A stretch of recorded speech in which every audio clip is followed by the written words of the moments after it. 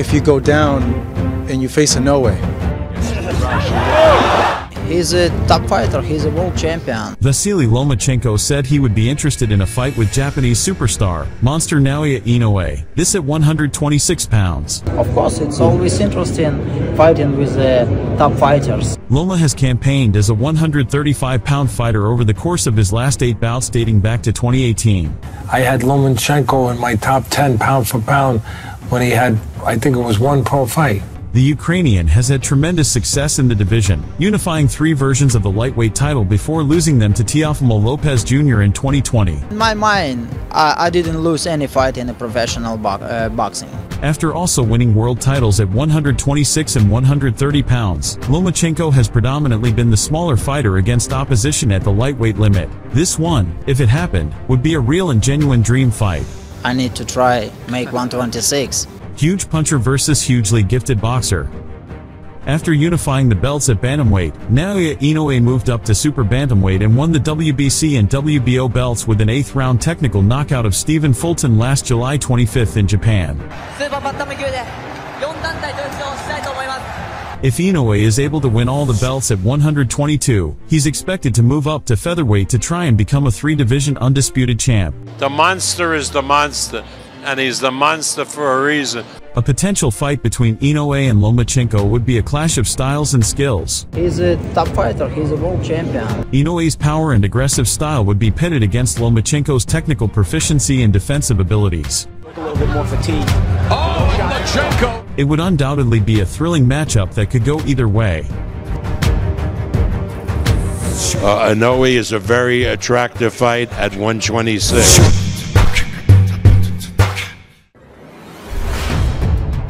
State-of-the-art promoter Bob Arum welcomes any idea that involves 2 things, an attractive combat public, and a substantial economic gain. Inoue is a big fighter. Loma's really a featherweight. By hinting that a fight between the Ukrainian Vasiliy Lomachenko and the Japanese Naoya Inoue will be trying to be made, Arum highlighted the great stir that would cause these 2 boxers. Lomo, I think, would go down to 126 to fight Inoue. A fight between Inoue and Lomachenko at 126 pounds? Vasiliy is essentially a 126-pound featherweight. Vasiliy Lomachenko and Naoya Inoue are one of boxing's finest talents today.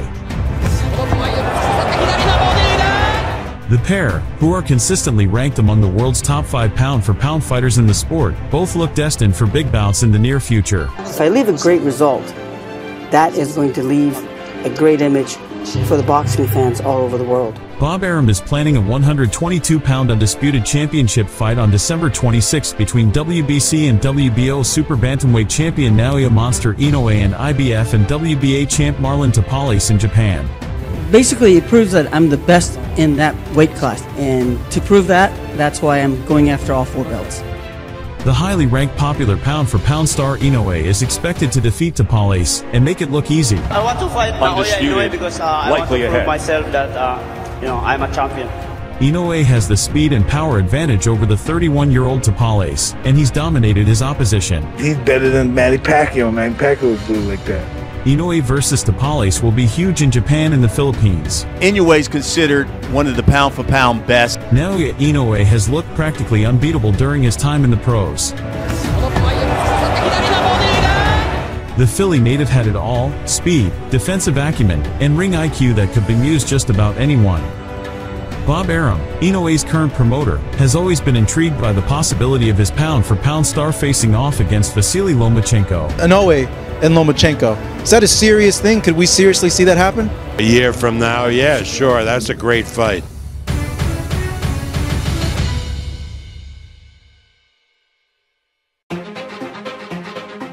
Nevertheless, Arum might be running out of viable options. We'll fight the best fighter available at any given time between 126 and 135. Lomachenko is a 2-time Olympic gold medalist who compiled a staggering 396-1 record as an amateur before winning world titles at featherweight, junior lightweight and lightweight. Lomachenko was always chasing champions, the big names. Loma's lack of size for 135 was made clear in his fights against Teofimo in 2020 and Devin Haney on May 20th. We have the great flexibility of moving him around among the three divisions. There's a need to see Inoue tested against Loma. It's always interesting fighting with the top fighters. With his level of opposition rising, his skills have been accentuated. Everything he throws is designed to land. This fight is all kinds of intriguing, and here's hoping we get to see it while both fighters are still in their prime. Naoya Inoue and Vasiliy Lomachenko are two highly skilled and renowned professional boxers in the current era. He has a power. While they excel in their own unique styles, there are both similarities and differences between their boxing skills and techniques. One of the similarities between Inoue and Lomachenko is their exceptional footwork. This footwork allows them to create angles, evade punches, and maintain control of the fight. That also enhances their overall defensive capabilities and enables them to set up their offensive attacks. Another similarity between the two is their ability to generate power punches from their smaller frames. He's a freak of nature. I've never seen punches like that. Despite their smaller stature, both fighters possess tremendous punching power, often knocking out their opponents with devastating blows. Protect that area, and that's another one. Lomachenko is known for his exceptional boxing IQ and technical skills. He really is a mastermind with tactics. He is a master at creating angles, utilizing feints, and outsmarting his opponents. By how Loma fights, we haven't seen that. Maybe since the first young Ali. Inoue, on the other hand, is a more aggressive and explosive fighter, often overwhelming his opponents with his power punches and relentless pressure. But that power comes someplace from deep inside. He constantly pressures his opponents, looking for opportunities to deliver devastating blows. His style is characterized by explosive power and an unwavering determination to finish fights early.